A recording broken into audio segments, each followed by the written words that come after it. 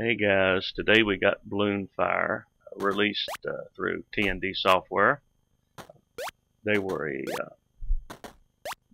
originally a tape and later a tape and disc-based subscription service, where for on tape for $55 a year and on disc for $70 a year, you got 12 issues of the service, and each issue was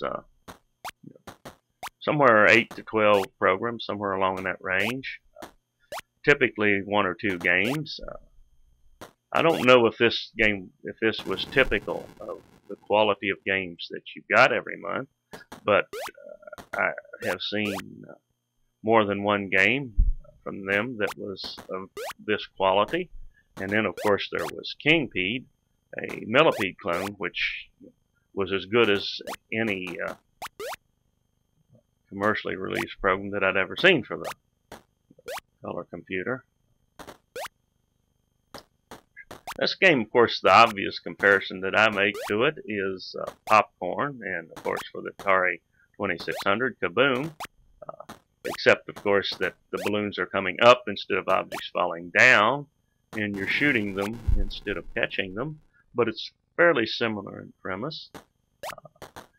There is a certain amount of luck in this game in that the balloons come out somewhat at random, and especially as they speed up a little, if you're at one side of the screen shooting a balloon and then the balloon comes up on the far side, you don't necessarily move across fast enough to catch it.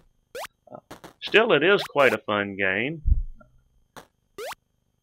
Certainly it was a lot happier having Popcorn instead of paying for this, but you know, if I had bought the T&D service and this was just one of the programs that I was getting that month, I would have been quite happy with it. I am very much enjoying playing it today, and I hope that you enjoy this walkthrough.